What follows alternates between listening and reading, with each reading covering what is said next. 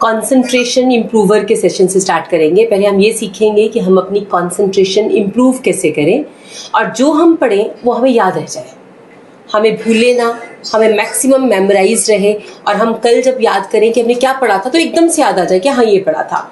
ठीक है, will start with that session. तो आपको क्या करना है, पहले सब लोग जरा दूर दूर बैठ जाओ, एक एक बेंच पे एक एक student, one bench one student. Girls आप भी कैसे करोगे मैनेज? फ्रंट पे ही बैठ जाओ, दूसरी साइड की पे सेटिंग कर देती हो आप लोग।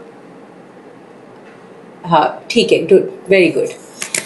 ओके, विल स्टार्ट विद, पहले एक बार मुझे आप सब लोग सांस लो, एक टेक अ डीप ब्रेथ, लंबी सांस लो जरा अंदर को। और देखो जरा, जब सांस लेते हो तो स्टमक फूलता है कि लंग्स, ये चेस्ट फूलती है? लो जरा सांस।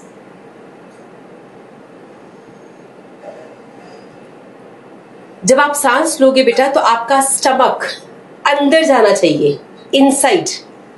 जस्ट ब्रीद इन, आप फील करो कि क्या वाकई सांस अंदर लेने से स्टमक अंदर जाता है, ये अंदर, राइट।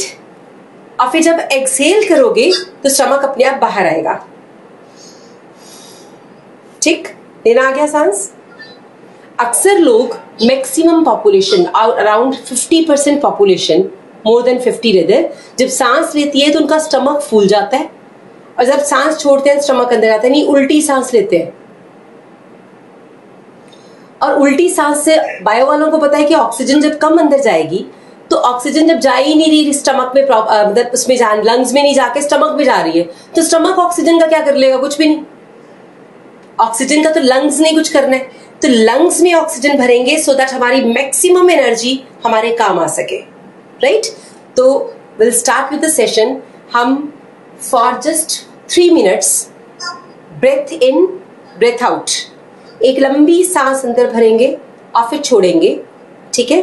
और जब आप सांस लेंगे तो फील करेंगे कि आपकी सांस कहाँ जा रही है, कौन से पोर्शन में एंटर कर रही है और फिर कैसे वो बाहर आ रही है। आपने सांस की तरफ, बिल्कुल अपनी ब्रेथ की तरफ ध्यान देना है, just focus on it, concentrate करना है कि आपने सांस ली कैसे और फिर छोड़ी कैसे। Will start the session. Yes, start. आंखें बंद, क्लोज योर आईज, बिल्कुल आंखें बंद, खोलेंगे नहीं। और लंबी सांस अंदर, कमर बिल्कुल सीधी, रीढ़ की हड्डी में एक कर्व नजर आएगा बेटा, अपने पीछे रीढ़ की हड्डी में देखो एक कर्व है, स्ट्रेट होनी चाहिए। यस, है ना एक, ये तभी नजर आता है जब आप बिल्कुल सीधे बैठते हो, वरना तो वो कर्व छिप ही जाता है। बिल्कुल सीधे बैठो और फिर अच्छे से डीप ब्रेथ इन, आंखें बंद, एंड ब्रेथ आउट।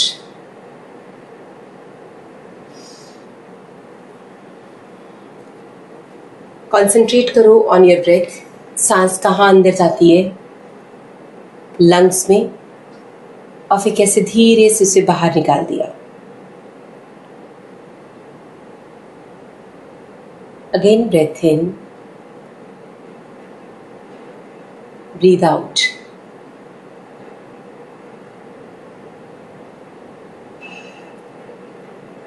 जब आप सांस अंदर ले रहे हो तो बाजू में बेंचेस पे रख लो बेशक। हाँ, बिल्कुल ठीक, राइट। अब सांस लो और देखो आपके शोल्डर सीधे होने चाहिए, शोल्डर बिल्कुल सीधे, झुके हुए नहीं। आंखें बंद रखो, अपने शोल्डर्स को सीधा रखो, स्ट्रेच्ड पोजीशन में। हाँ,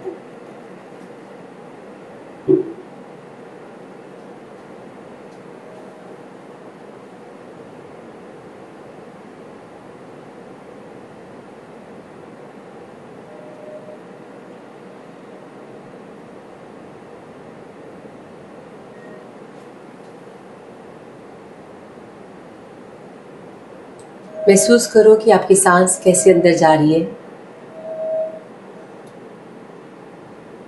और फिर कैसे धीरे धीरे धीरे उसे बाहर छोड़ा आपने।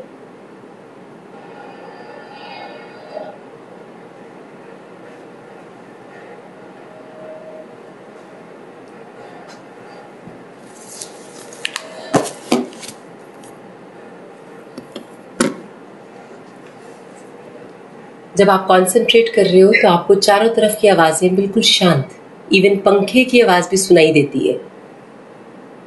सुन के देखो, आंखें बंद करके महसूस करो, आपको चारों तरफ के साउंड जो है वो समझ आते हैं जो अदरवाइज आप कभी नहीं सुनते। इवन आपके साथ वाला अगर हिलेगा भी तो भी आपको महसूस होता है कि कोई साथ में हिला।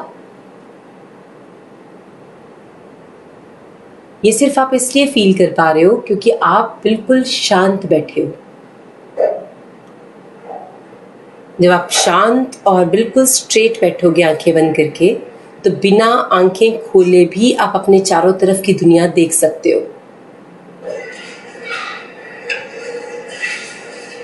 That is called true meditation. करो जरा आंखें बंद, बिल्कुल खोलनी नहीं है। जब तक मैं ना कहती तब तक आंखें तो खोलनी नहीं थी। Okay, now rub your hands. अपने हाथों को अच्छे से मलो, एक हीट प्रोड्यूस करो। हाथ गर्म हो जाएंगे जब, तो अपनी आंखों पे ऐसे रखो और फिर अपनी आंखों को आराम से धीरे धीरे खोलो।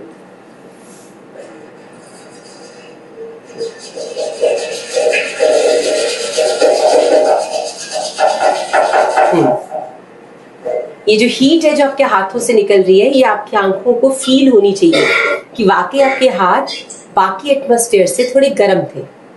और वो हीट फील करने के बाद जब आंखों को थोड़ा रिलैक्स्ड लगे तो धीरे धीरे उसे खोलोगे। Right, correct. आज हमने पहले दिन ये सेशन स्टार्ट किया। अब हमने शुरू में क्लास के ऐसे बिगिन करना है हर रोज, और जब हम क्लास एंड करेंगे तो again will and the class with the same part. आप आंखें बंद करोगे और मैं आपको रिकैप दूंगी कि मैंने क्या क्या कराया। आपने आंखें बंद करके भी सुनना है और याद करना है, राइट। और बेटा ये सेशन देखो, आंखें बंद करना आसान नहीं होता। जागते हुए आंखें बंद करना इट्स अ डिफिकल्ट टास्क। आपका मन नहीं करेगा बंद करने का, आपका मन करेगा कि खोल के देखूं क्या हो रहा है, खोल के देखूं कौन क्या कर रहा है। रीजन इज हमारा मन जो है वो जागते हुए आंखें बंद करने का आदी नहीं है, हमें आदत नहीं है ना। जब हम जाग जाते हैं हम आंखें बंद ही नहीं करते। तो जब आप आंखें बंद करोगे, आपने वो सुना है कि कोई आंखें बंद करके भी फाइट कर लेते हैं, सुना हुआ है ना। मूवीज में दिखाते हैं कि आंखें बंद कर दी, उसकी आंखों में कुछ चला गया, फिर भी वो फाइट करता है। तो उसको कैसे फील हो जाता है कि इधर से कोई आ रहा है या इधर से कोई आ रहा है। तो दैट इज कॉन्सेंट्रेशन। क्या आपको हवा का चलना भी सुनाई देता है कि हवा इधर से हिली, इसका मतलब कोई इधर से आ रहा है। तो that is the true concentration. We want to know meditation. Actual में हम सीखना क्या चाह रहे हैं कि हाउ टू मेडिटेट। मेडिटेशन का मतलब है अपने आप को बिल्कुल शांत करना, सो दैट जो भी सीखें वो लॉन्ग टर्म रहे और इफेक्टिव रहे। ठीक, तो आज आंखें बंद करने में थोड़ी प्रॉब्लम हो रही थी। कल जब समझ आ जाएगी कि आंखें बंद करना बहुत इंपॉर्टेंट है तो आंखें बंद ही रहेंगी। और फिर धीरे धीरे आप अंदर यहाँ फोकस करोगे अपने ब्रेन के सेंटर में। यहाँ पे एक ग्लैंड होता है, बायो वालों को पता है, there is a gland called hypothalamus. होता है ना ग्लैंड, मेडिकल स्टूडेंट्स, यहाँ पे ग्लैंड होता है एक। हाँ, that gland is to be activated for a better concentration. हमें उस ग्लैंड को एक्टिवेट करना है कि जो हमने पढ़ लिया, जो हमने सीख लिया, वो लॉन्ग टर्म होना चाहिए, वो भूले ना, राइट। और धीरे धीरे after 5 days I will ask you the experience कि आंखें बंद करके आपको क्या लगता है। तो 5 days के बाद आप बताना मुझे कि आपको कैसा लगता है। ठीक है जी, okay, let's start with the topic. हम लोग एटॉमिक स्ट्रक्चर कर रहे थे। एटॉमिक स्ट्रक्चर में हीजनबर्ग्स अनसर्टेनिटी प्रिंसिपल तक हमने कर लिया था, राइट। कितने लोगों ने हीजनबर्ग अनसर्टेनिटी प्रिंसिपल तक प्रॉपर क्लासेस लगा रखी है? Raise your hands please. 1 2 3 and 4। Okay बेटा, बाकी बच्चे दोनों आप लोग जो रह गए, आप दोनों ने वो क्लासेस रिकॉर्डेड लेक्चर्स हैं वो आपको मिल जाएंगे, कर लोगे नोट। तो अपलोड किए हुए हैं मैम ने, आप उन अपलोडेड लेक्चर्स को देख लेना। आज मैं नया टॉपिक स्टार्ट कर रही हूँ। हाँ जी बेटे,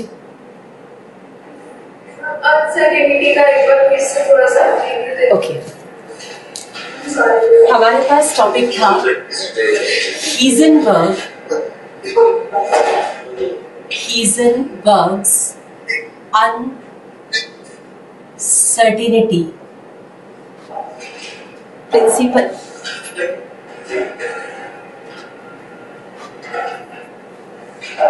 Which is Heisenberg uncertainty principle.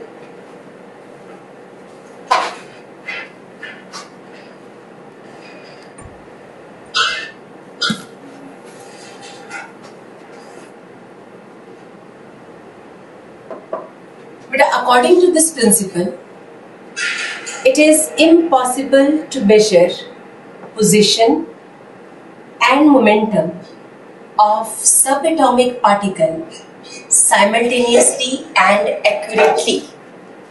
इस प्रिंसिपल का कहना था कि it is impossible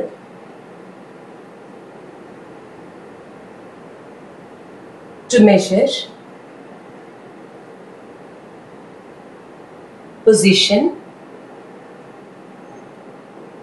and momentum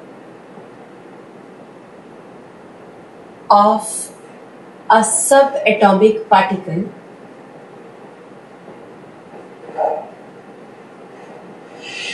simultaneously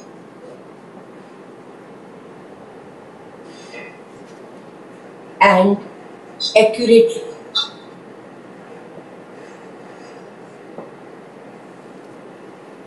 इस प्रिंसिपल का ये कहना है कि अगर आपके पास कोई पार्टिकल बहुत छोटा है तो या तो आप उसकी एग्जैक्ट पोजीशन समझ सकते हो या फिर उसकी एग्जैक्ट मोमेंटम।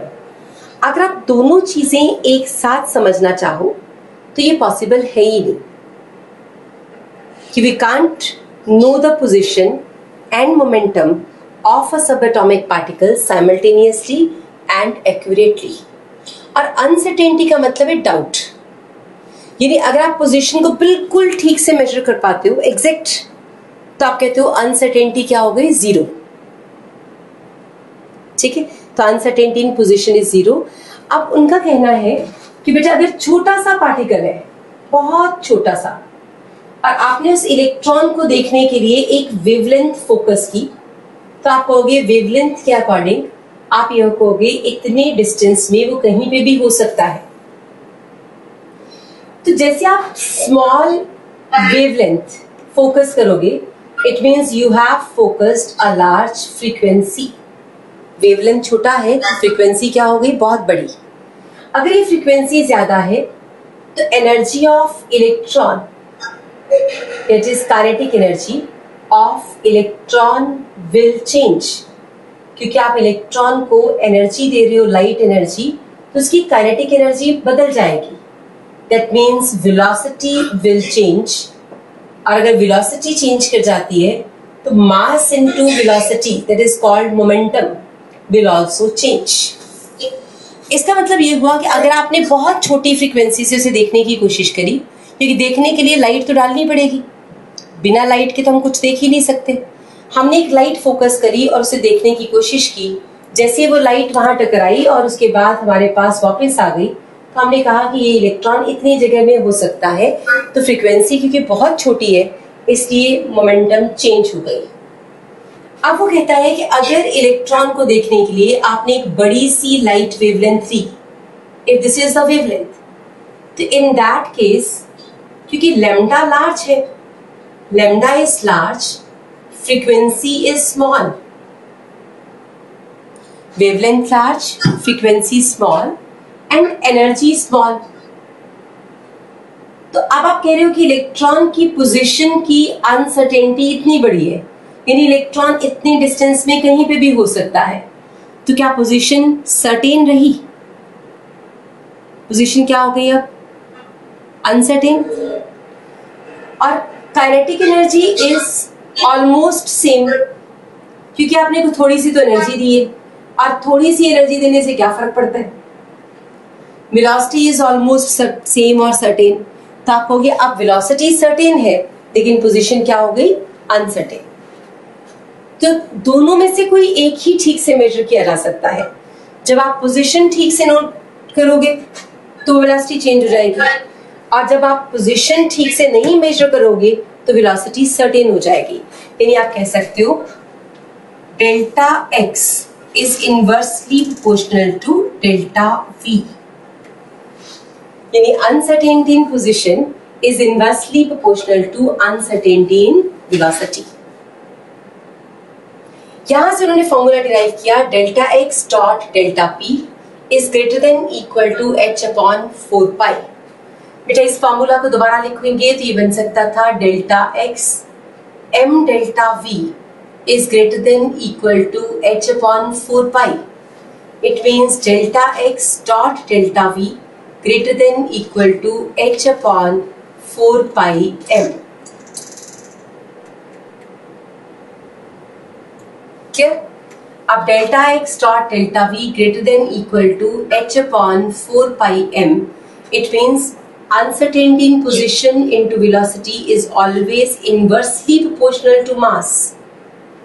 जिसका मास ज्यादा होगा उनकी अनसर्टेनिटीज क्या हो जाएंगी, कम, और जिसका मास कम होगा उनकी अनसर्टेनिटीज का प्रोडक्ट क्या हो जाएगा, ज्यादा।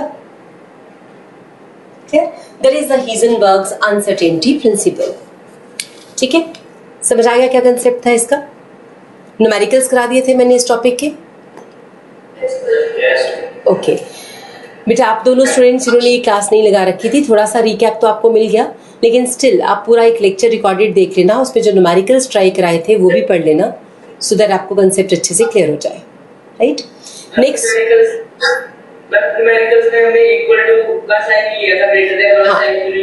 न्यूमेरिकल्स में बेटा मैथमेटिकली अगर आप ग्रेटर देन वाला सॉल्व करते हो ना, तो हम इमेजिन करते हैं ग्रेटर तो कोई भी वैल्यू हो सकती है, तो हम इक्वल टू से सॉल्व करते हैं और ये मान के चलते हैं कि अनसर्टेनिटी या तो उसकी इक्वल होगी या उससे ग्रेटर, कुछ भी उससे ग्रेटर। यानी मान लो आपका नंबर आ गया 10, तो आप कहोगे इधर 10 और मोर देन 10, और मोर देन 10 तो कहीं इनफाइनाइट तक हो सकता है ना, इसलिए तो हम सॉल्व इक्वल टू से ही करेंगे। हाँ जी बेटा, now will start with the next topic that is called wave mechanical model और quantum mechanical model. The next topic we'll start is wave mechanical model or quantum mechanical model of an atom. यानी हमारा अगला model है wave mechanical और quantum mechanical model. Wave mechanical और quantum mechanical model.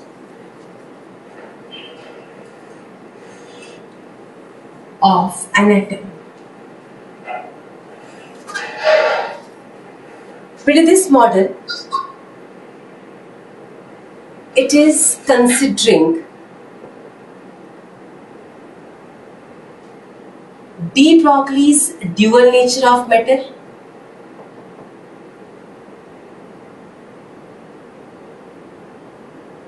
and Heisenberg uncertainty principle, both.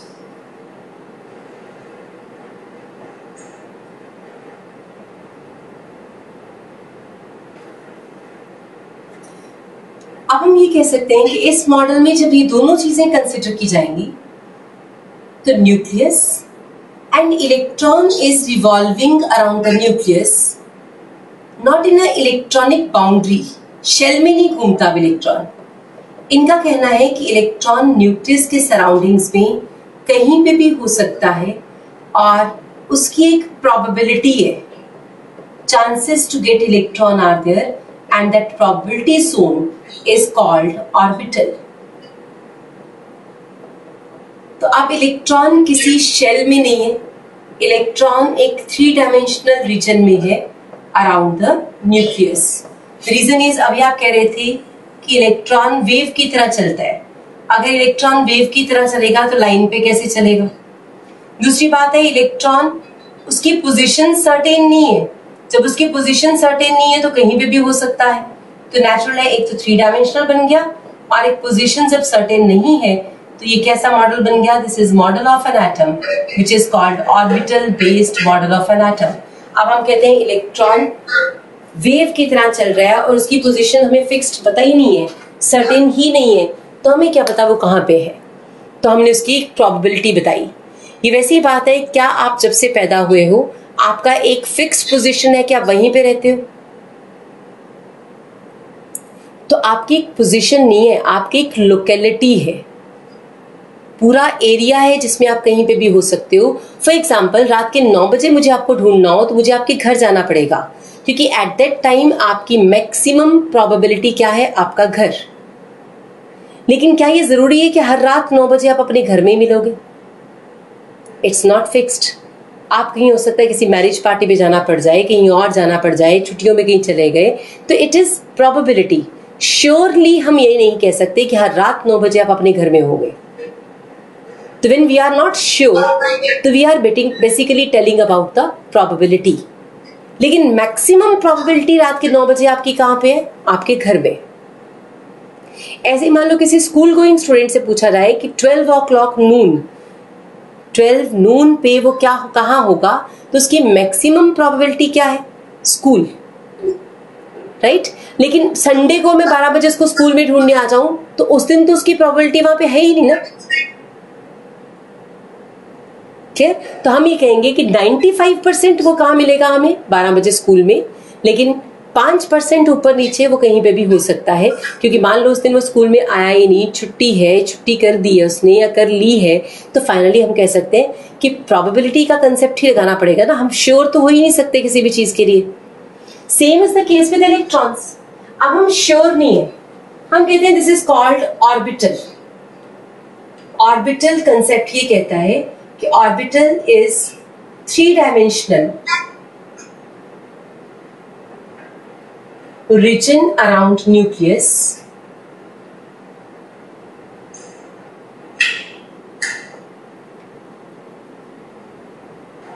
where there is maximum 90 to 95% probability to get electron.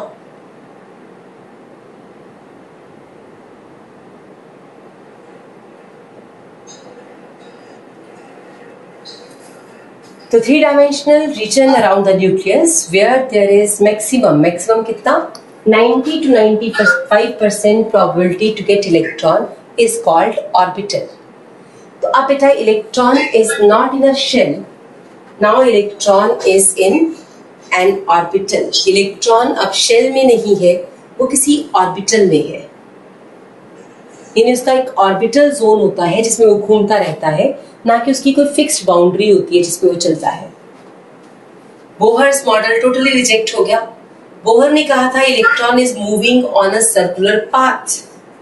अब हम कह रहे हैं electron is not moving on a circular path, it is moving in a 3 dimensional region around the nucleus. Clear?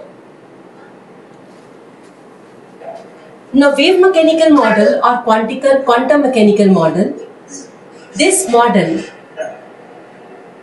is based on Schrödinger wave equation. This model is based on Schrödinger wave equation.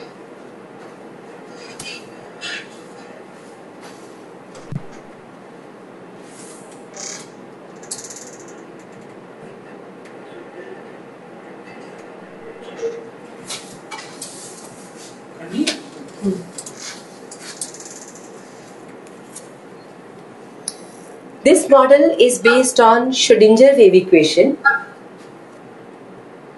an equation, mathematical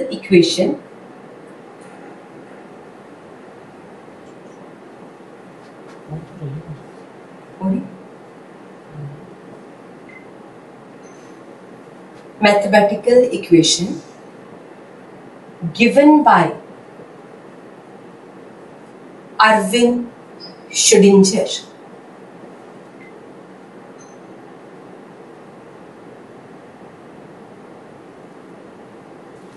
So this is a mathematical equation,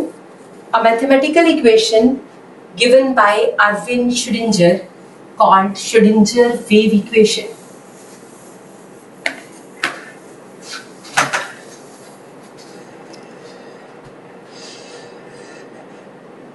Branch of physics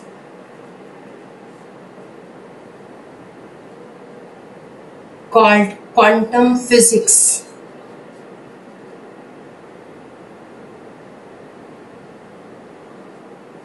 is the basic behind this model. तो ये quantum physics का topic है जिसके basis पे अब हमारा ये model of atom बनाया जाएगा. What is this equation? This equation is E psi is equal to H cap psi. Equation is E psi is equal to H cap psi. Now what is this psi? PSI, symbol is psi, is wave function. Psi is wave function, that is amplitude of electronic wave.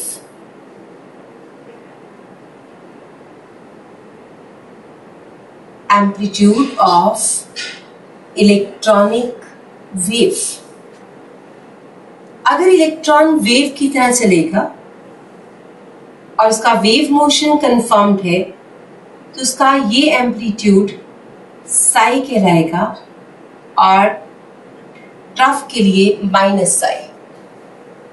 तो Sai is called wave function. Wave function is amplitude of electronic wave. यानी if electron is moving like a wave, it's amplitude is called Sai.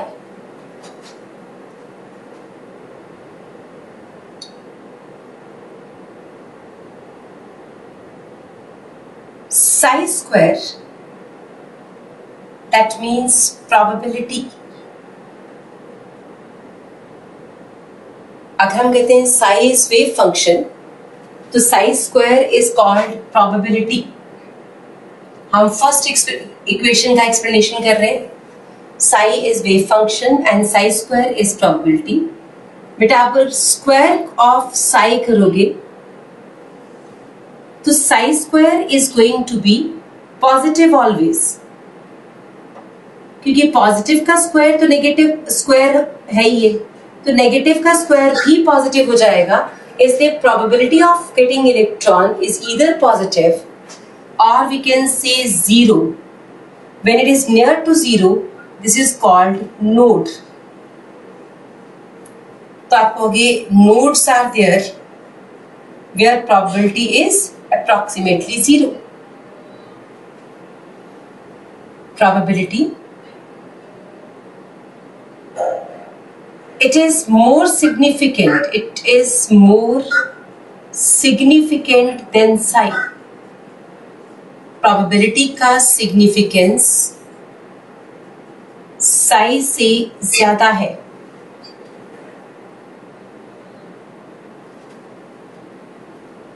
Because it is either positive or zero. Thus, physically more significant. बेटा किसी की भी probability को या किसी की भी पोजीशन को आप पॉजिटिव और जीरो में एक्सप्लेन कर सकते हो. जैसे मान लो आपसे बोलूं कि यू आर प्रेजेंट, तो answer is yes, 6 students are present in the class. अगर मैं बोलूं कि some are absent in the class, तो हम कहेंगे प्रोबेबिलिटी या तो मैक्सिमम है या फिर जीरो है, लेकिन नेगेटिव प्रेजेंस इज मीनिंगलेस. इस बात का तो मतलब ही नहीं है ना कि कोई प्रेजेंट है और नेगेटिवली प्रेजेंट है. तो फिजिकली देखा जाए तो पॉजिटिव और जीरो को एक्सप्लेन करना इट्स ऑलवेज इजी. क्लियर? ये पॉइंट समझ आ गया?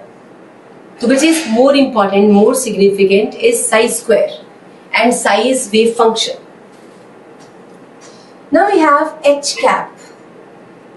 H cap is called Hamiltonian operator.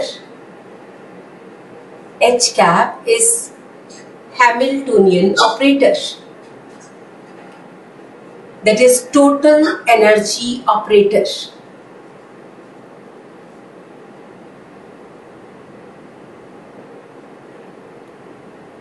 Kinetic energy operator plus potential energy operator is equal to H cap.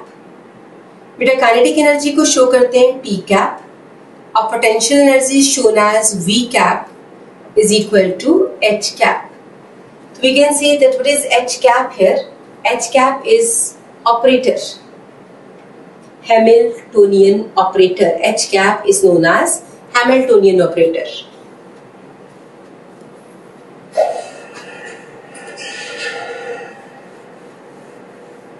बेटा ऑपरेटर का मतलब क्या होता है पहले ये समझ लो।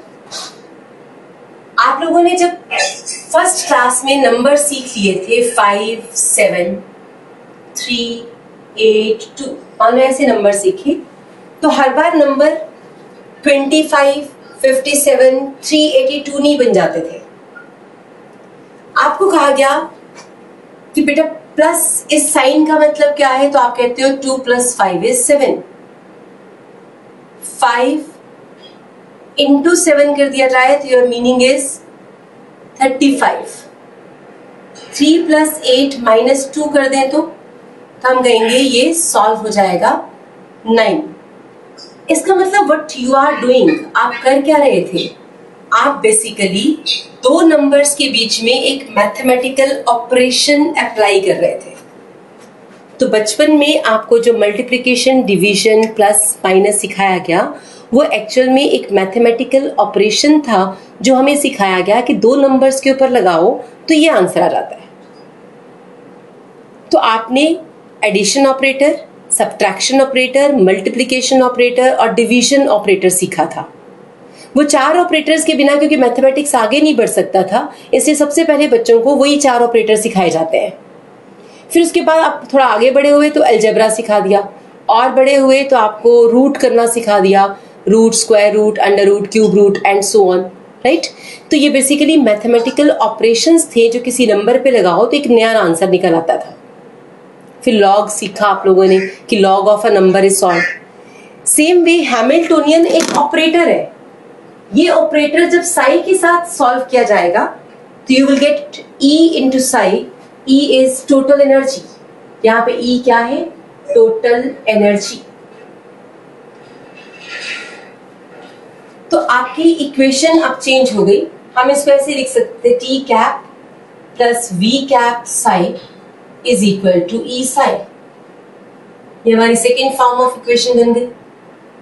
बेटा ऑन सॉल्विंग दीज ऑपरेटर्स, अगर हम इन ऑपरेटर्स को यूज कर दें, on solving we get curly square psi upon curly x square plus curly square psi upon curly y square plus curly square psi upon curly z square plus 8 pi square m n square h square e minus v psi is equal to 0।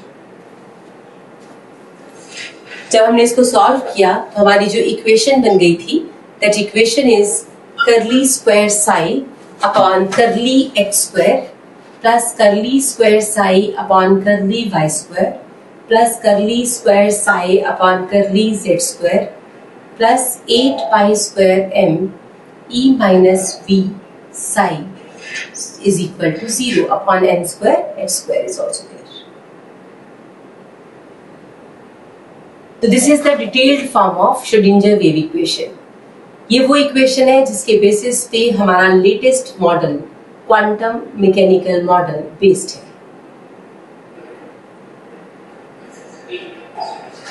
Now what is this curly square psi upon curly x square? Question ये बनता है कि अब ये सब कुछ है क्या? Curly square psi upon curly x square आपने डिफरेंशिएशन किया,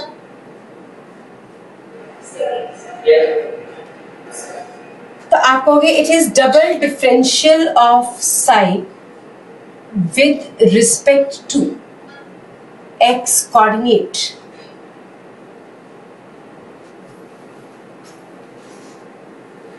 what is this curly square Sai? तो आपका आंसर है it is double differential of x with respect two of Sai with respect to x coordinate. Same way we can say what is this curly square psi upon curly y square? It is double differential of psi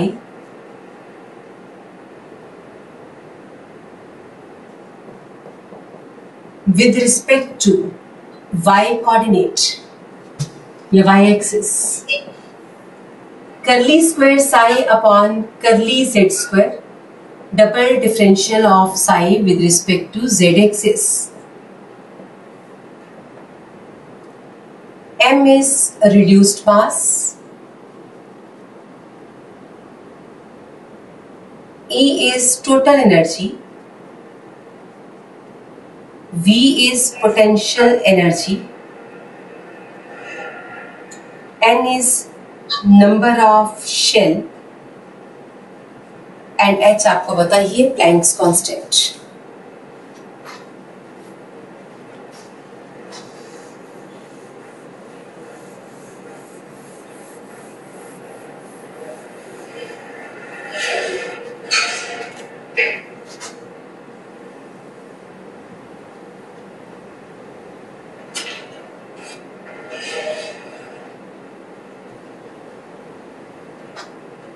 Now this equation can be written as del square psi plus 8 pi square n square h square e minus v psi is equal to 0, where del is Laplacian operator.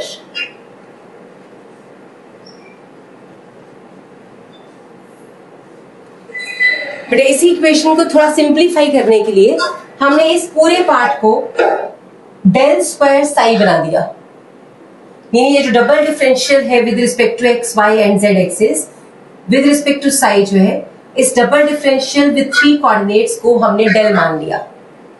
तो आप समझ आए operator का मतलब double differentiation on Sai with respect to x Y Z axis is called लैप्लेशियन operator. Clear हो क्या? हाँ बेटा, समझ आया कि डेल क्यों लिखा हमने सोचा कि ये बात बार बार लिखने की बजाय इसको एक ऑपरेटर की फॉर्म में लिख देते हैं. तो we have made that operator as del square Sai. तो ये आपके पास थी Schrodinger wave equation. Results of this equation are in 99.9% agreement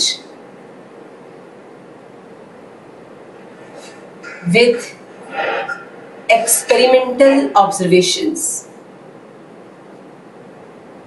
about atom.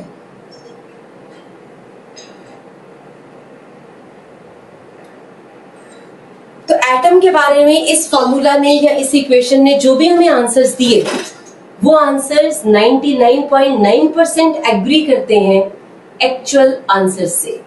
इसलिए जो मॉडल अब हम डिजाइन कर रहे हैं वो 99.9% करेक्ट है और 0.1% की प्रोबेबिलिटी है कि उसमें कुछ खामियां हो सकती हैं.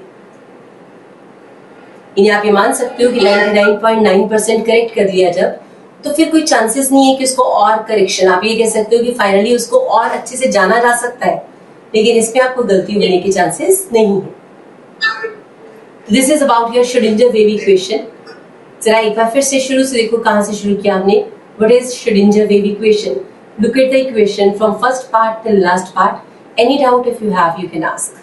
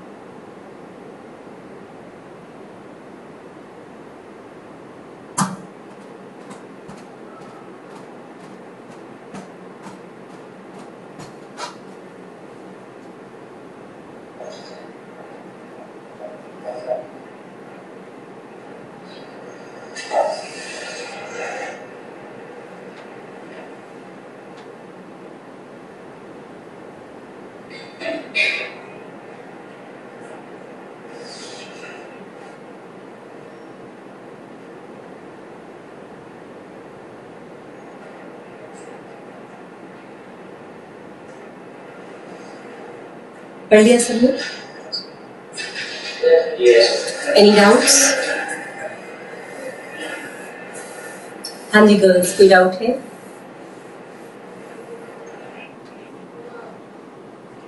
ओके, तो बेटा this is the equation, Schrodinger wave equation, and it's little bit brief introduction.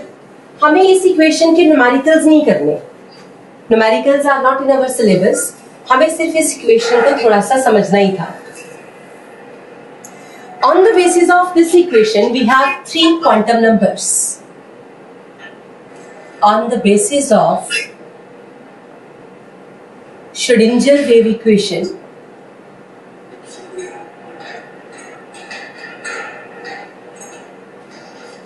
three quantum numbers are there. Three quantum numbers are there.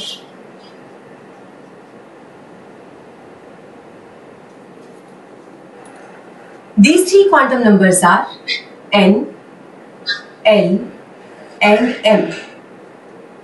N is called principal quantum number.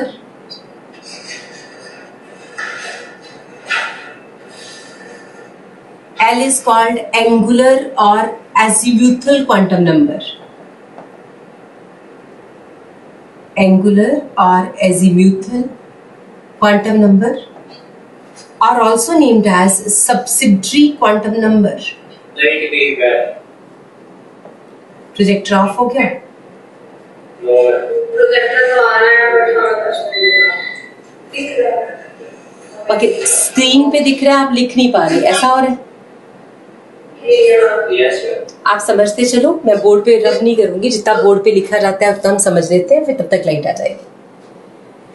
Angular quantum number और azimuthal quantum number और subsidiary quantum number. अब बेटा m क्या है? m is called magnetic quantum number.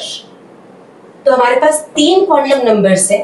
There are three quantum numbers n, l and m. Magnetic quantum number is also symbolized as ml, m और ml. ये तो हो गए तीन क्वांटम नंबर्स. बेटा in total there are four quantum numbers. Actual में वहां four quantum numbers है, जिनमें से तीन श्रोडिंगर वेव इक्वेशन से हैं. अब हम कहेंगे n, l, m and s. Four quantum numbers are there. Out of this spin quantum number, s is for spin quantum number. Spin quantum number is not from Schrödinger wave equation. तो आपसे पूछ सकते हैं कि which quantum number is not from Schrödinger wave equation. तो answer is going to be spin quantum number.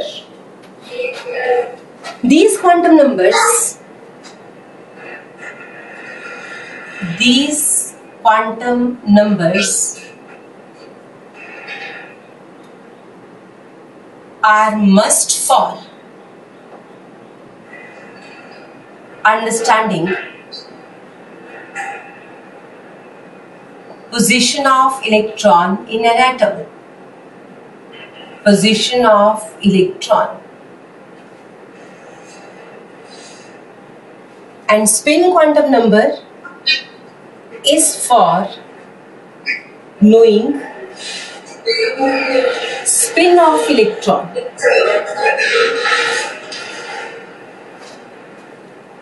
Clear? अब हमें तीन क्वांटम नंबर तो उसकी पोजीशन के लिए चाहिए और फोर्थ क्वांटम नंबर जस्ट उसकी स्पिन के लिए.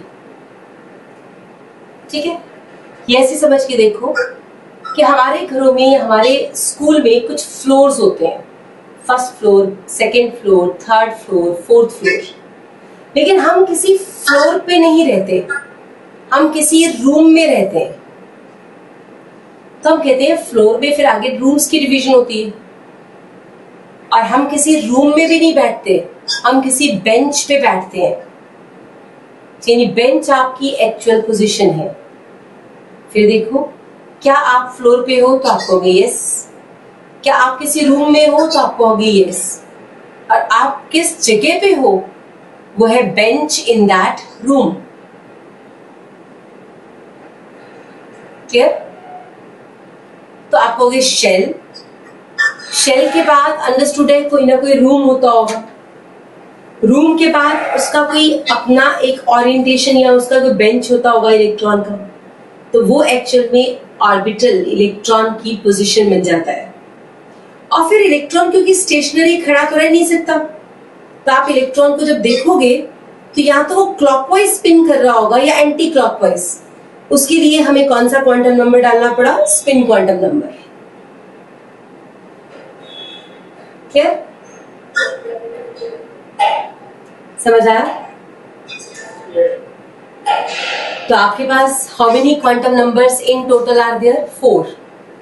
Out of 4, how many are from Schrödinger wave equation? तो answer is 3. Which quantum number is not from Schrödinger wave equation? तो answer is spin. Complete address of electron can be known by 4 quantum numbers N, L, M and S. किसी एक electron की complete information आपके पास 4 quantum number से आती है, जिनमें से स्पिन क्वांटम नंबर सिर्फ क्या बताएगा? Spin off electron.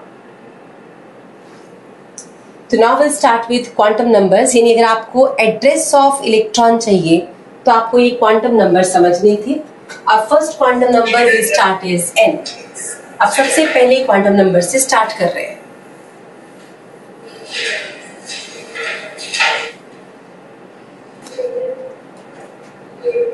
Principal quantum number. First topic will start is principal quantum number, that is n.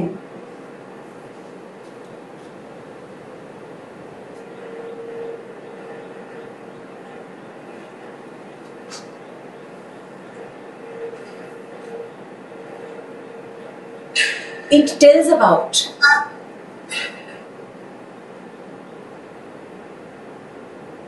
number of shell in which electron is present. तो बेटा ये क्वांटम नंबर आपको बताता है कि कौन सी शेल में इलेक्ट्रॉन प्रेजेंट है।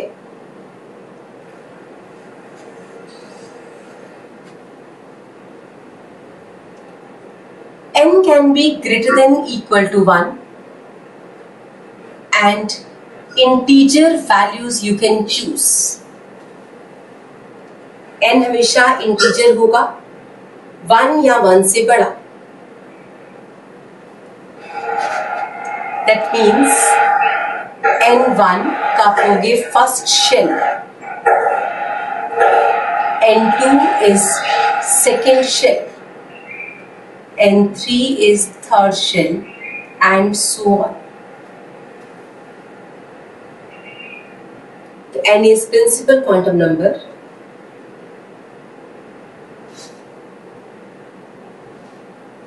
It tells about shells.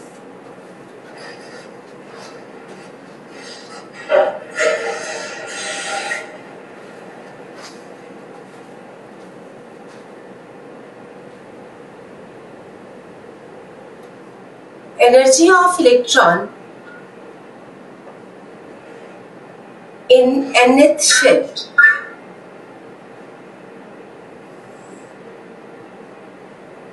E is equal to minus 2 pi square m e raised to power 4 z square upon n square. On solving we get minus 13.6 z square upon n square electron volt per atom, or minus 1312 z square upon n square kilojoule per mole.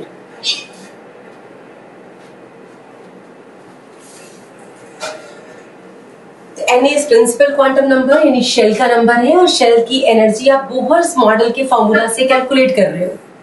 तो actual में जो Bohr's energy formula है वो quantum energy formula से exactly match कर रहा है। तभी हमने कहा था कि एक्सपेरिमेंटल रिजल्ट्स और इक्वेशन के रिजल्ट सेम आ रहे थे। तो Bohr's energy formula and quantum energy formula is same. यही फॉर्मूला आपने बोहर्स मॉडल में भी किया था। Next point, radius of nth shell, it is n square h square upon 4 pi square m e raised to power 2 z।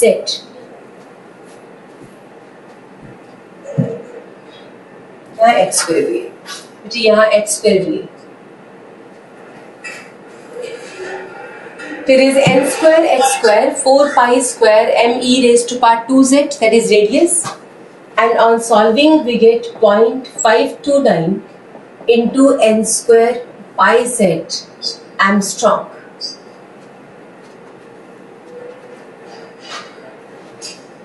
Same Bohr's formula जो आपने Bohr's model में किया वही फॉर्मूला आप दोबारा लिख रहे हो।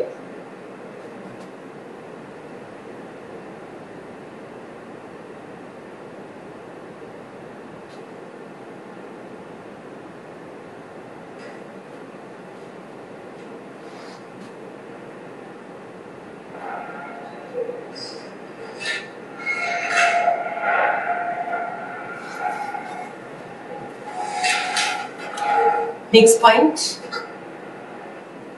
angular momentum mvr is nh upon 2 pi.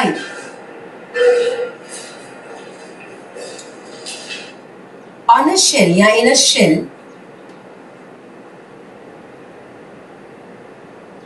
number of subshells is equal to n. And number of orbitals is equal to n square. Number of electrons is equal to 2n square. किसी भी shell में number of सब shells n के equal होती हैं, number of orbitals n square के equal, और electrons are 2n square.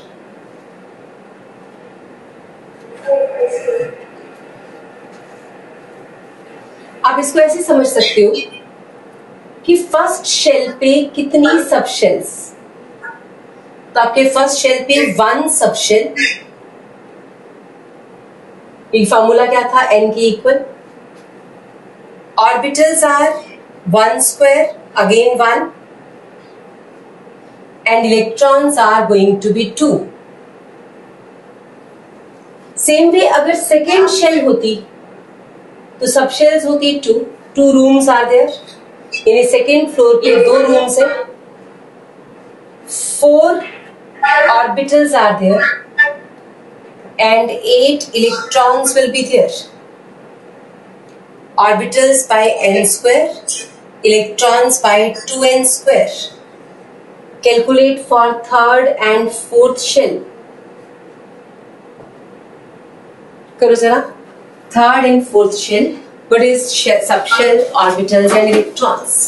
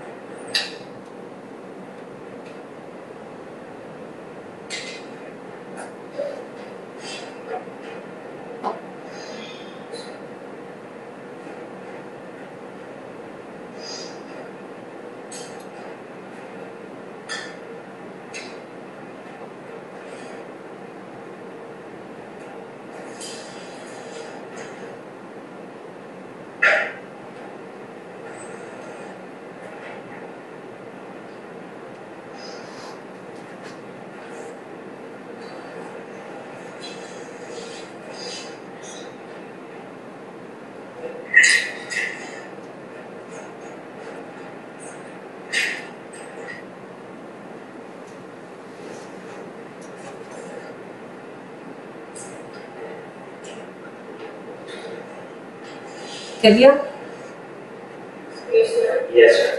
Third shell, number of, आप थर्ड फ्लोर पे चले गए है ना, थर्ड फ्लोर पे how many rooms are there? 3 rooms. उन रूम्स में कितने बेड है? 9 बेड्स। और 9 बेड पे कितने इलेक्ट्रॉन्स हो सकते हैं? 18 इलेक्ट्रॉन्स। ठीक है, फिर से देखो, एक बेड पे 2 इलेक्ट्रॉन, और बेड हमारा ऑर्बिटल है। फिर बताओ फोर्थ फ्लोर पे कितने rooms? 4 rooms. How many orbitals? 16 electrons are 32। आप बताओ, अगर आपसे कहा जाए कि 8th फ्लोर पे कितने सबशेल्स होंगे? 8 subshells. How many orbitals? 64। How many electrons? 128। समझ आ गया सबको? Next we have is angular quantum number और एजीम्यूथल क्वांटम नंबर। देखो जी, next heading we have is angular quantum number और azimuthal quantum number.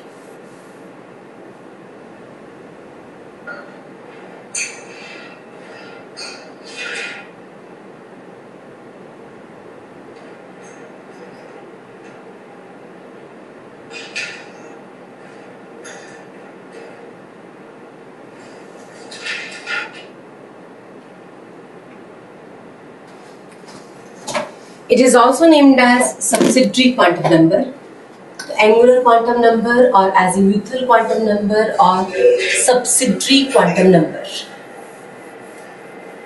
Symbol for this quantum number is L.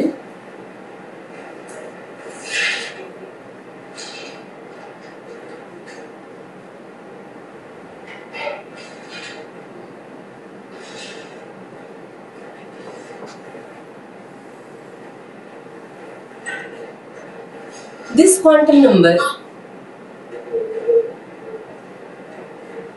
gives information about subshells. बेटा अब ये quantum number आपको subshells के बारे में बताता है। Value of L is 0 to n-1। L की वैल्यू 0 से n-1 तक चलेगी। For example, if it is n1 तो L आ जाएगा 0, n2 तो L is going to be 0, 1, n3 तो L is 0, 1, 2, n4 तो L is equal to 0, 1, 2, 3। बेटा इसका मतलब सिर्फ इतना है कि जब आप फर्स्ट फ्लोर पे जाओगे तो वहां पे एक रूम होगा जिसका नंबर होगा 0 रूम। जब आप सेकेंड फ्लोर पे गए तो इसमें 2 रूम्स होंगे, एक का नंबर 0 और दूसरे का 1। थर्ड फ्लोर पे 3 रूम्स आर देयर, 0, 1, 2। तो आपके पास number of rooms are there 0, 1, 2, 3। यानी अगर आपके पास n5 होता तो आप कहते L होता 0, 1, 2, 3, 4। तो 0 से n-1 तक के वैल्यूज देखी जा सकती है फॉर L।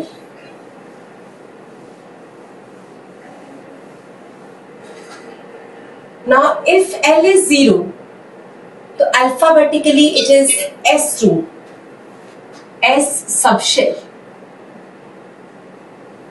अगर ये L1 होता तो आप कहते ये P सबशेल है। L2 का मतलब हो जाता D सबशेल, L3 का मतलब है F सबशेल।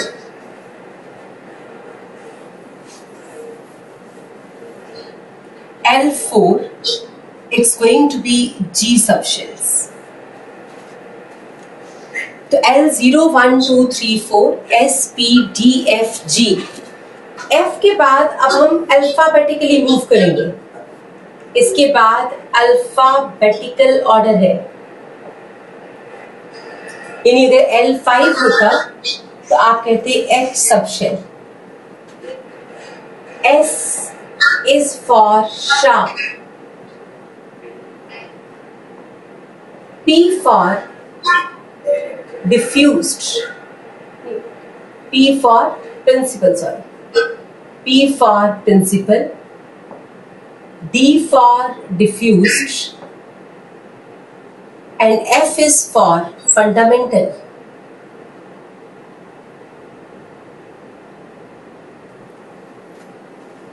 तो आपके पास S is for sharp, P for principal, D diffused, F fundamental.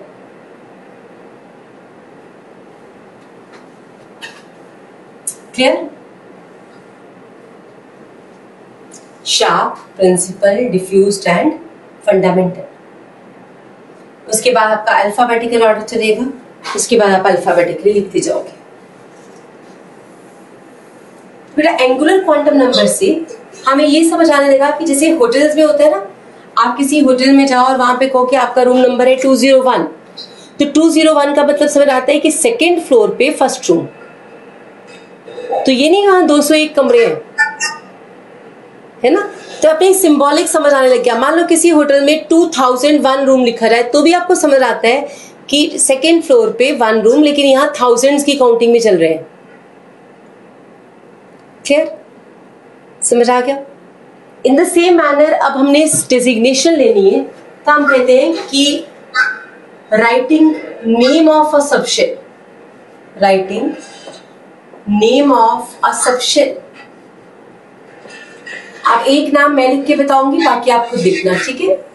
देखो जरा, अगर N1 है और L0, बेटा आप इसे कहोगे 1S, क्योंकि 0 के लिए क्या लिखते हैं आप? S लिखते हो, तो 1S. आप बताओ N2 और L0 होता तो क्या लिखते आप? 2S. N2 L1, write down name. 3 L0, N3 L1, N3 L2. Write their names.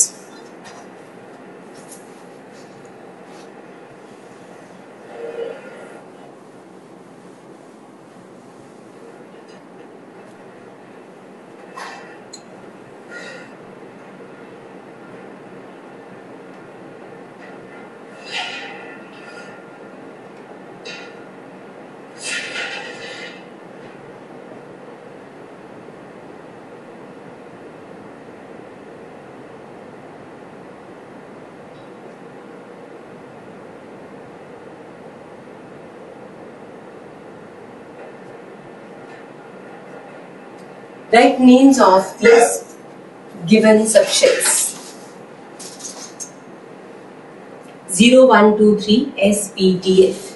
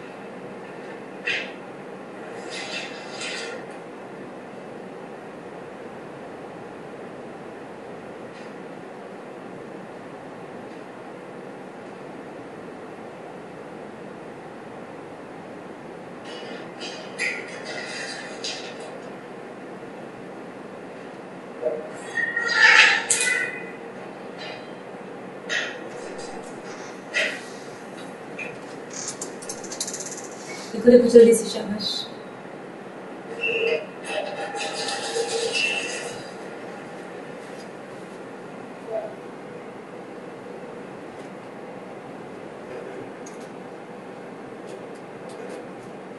लिख लिया बेटा अंदर? गर्ल्स आपने भी लिख लिया? Let's check from the first boy. Atinder शुरू करो बेटा. 2 and 1. 2P. Next 3-0. 3-0, 3S. 3S. Next 3p next, बोलो बेटा 3d। तो आपने लिखा this is 2p 3s 3p 3d, right. आप बताओ यहां पे 4f next 5g, correct. 5 and 1 first bench Atinder 5p next 5f next 4p next 6s next 7p, correct. तो आपको डेजिग्नेशन ऑफ अ सबशेल आ गया, यानी अगर आपको लिखा नजर आए 7s तो आपको समझ आता है कि 7th फ्लोर में 0 रूम में घुस रहा है, ठीक है। That is how we define the subshell of an electron, यानी इलेक्ट्रॉनिक सबशेल कैसे डिफाइन होती है, ये समझ आ गया सबको। तो S कहां से लिया हमने term, sharp. P is for principal, D diffused, F fundamental, और उसके बाद हमने अल्फाबेटिकल ऑर्डर चूज किया। ये शार्प, प्रिंसिपल, डिफ्यूज्ड और फंडामेंटल स्पेक्ट्रल लाइंस के नेम है। From those spectral lines and their names we got this sharp, principal, diffused and fundamental. ये जो SPDF है ये प्रिंसिपल लाइन, जैसे लाइमन बामर पास्चन था ना, वैसे स्पेक्ट्रल लाइंस में sharp, diffused and so on, इससे हमने SPDF चूज किया। क्लियर हो गया जी, यहाँ तक समझ आ गया सबको। तो this is all about today's lecture. आज हम इतना ही करेंगे। आप एक बार के लिए फिर से दोबारा से रिकैप लेते हैं कि हमने क्या किया। पहले एक बार आप खुद देख लो, देखो जरा सारा जितना हमने किया वो सारे पॉइंट समझ आए। श्रोडिंगर से शुरू करो। एच कैप क्या है, साई क्या है, साई स्क्वायर क्या है,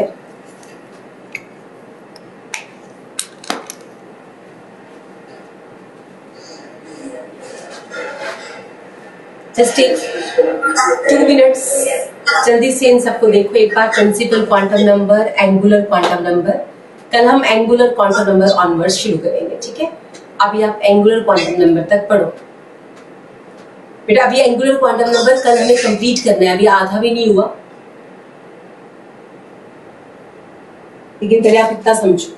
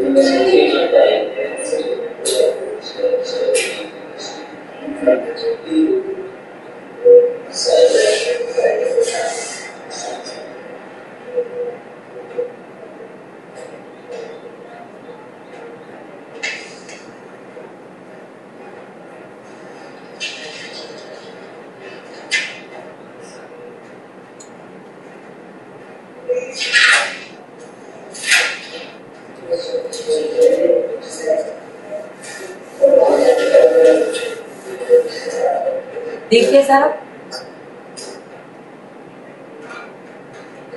चलो अब आंखें बंद करो 2 मिनट के लिए, फिर से वैसे बैठो।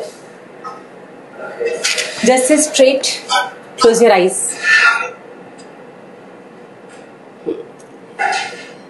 We have started our lecture from quantum mechanical model or wave mechanical model. This model is based on Schrödinger wave equation given by Erwin Schrödinger. This is a mathematical equation, and answers from this equation are in 99.9% agreement with the experimental results. On the basis of this equation, we have 3 quantum numbers, N, L, M. 3 are from Schrödinger wave equation, and 4th quantum number, that is S, spin quantum number, is not from Schrödinger wave equation. So out of 4, 3 are from Schrödinger wave equation and 1 quantum number is not from Schrödinger wave equation. Now the 3 quantum numbers N, L and M are telling us address of electron, and spin quantum number tell us about spin of electron around its own axis. Clear? Now out of these 2 quantum numbers हमने किए n और l। n की value यानी shell और l है सब shell, यानी n बताएगा कितने सब शेल उसके ऊपर हैं। यानी अगर 5th शेल है तो उस पे 5 रूम्स यानी 5 सब शेल्स होंगे, 4th शेल पे 4 रूम्स यानी 4 सब shells.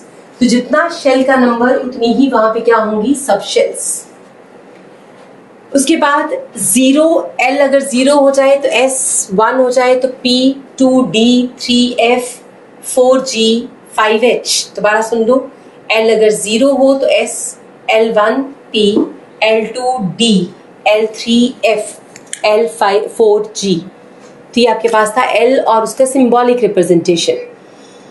Schrodinger wave equation basically h cap Sai is equal to ई साई है, जिसमें साई वेव फंक्शन है। What is Sai wave function? Wave function क्या होता है? एम्पलीट्यूड ऑफ इलेक्ट्रॉनिक वेव, यानी इलेक्ट्रॉन अगर वेव की तरह चल रहा हो तो उसका जो एम्पलीट्यूड है वो साई कहलाएगा। Sai square is probability. Probability क्या होती है? It is chance to get electron around the nucleus. और orbital is defined as a region around the nucleus where there is 90 to 95% probability to get the electron। Schrodinger wave equation में हमने कुछ operators किए। Hamiltonian operator is H cap, del operator is लैप्लेशियन operator. ये operators solve करके जो equation बनी थी that is curly square psi upon curly x square plus curly square psi upon curly Y square plus curly square psi upon curly Z square plus 8 pi square M upon n square x square e minus v Sai is equal to 0। तो बेटा ये आपका today's lecture था। जितना भी हमने किया देखो तो सिर्फ 5-10 मिनट, 2 मिनट भी लगते हैं रिवीजन करने में, मुझे 5 मिनट लगे। तो आप समझ सकते हो एक छोटा सा टॉपिक जो हमने आज डिटेल में किया, लेकिन आप इसे याद करोगे तो एक छोटा सा टॉपिक है, राइट। अब आप आंखें खोल लो और देखो कि आपको सब याद आ रहा था जब मैं बोल रही थी। ठीक है, याद आता था जब मैं बोल रही थी कि ये n है ये l है, तो याद आ रहा था। तो that's all for today's class. कल फिर शुरू करेंगे आगे l से, यानी एंगुलर क्वांटम नंबर से। Okay okay ji, thank you बेटा, thanks for the class, all the best, good luck.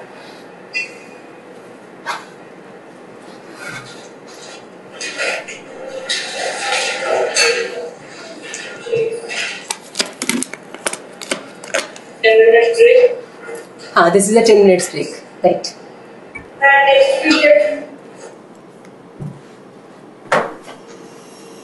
10 minutes break। I think